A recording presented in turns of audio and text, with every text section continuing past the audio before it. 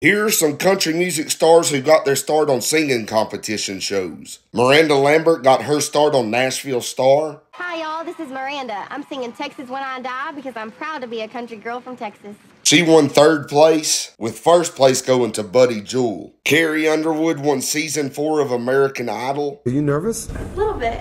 Why? He's scary. Scotty McCreery won Season 10 of American Idol. Baby, lock them doors and turn the lights down low. Scotty was still in high school when he won the show. Morgan Wallen was on The Voice. Heart's on my sleeve, but it's turning black. He was eliminated early on in the show. Trisha Yearwood won 2nd place on You Can Be a Star in 1988.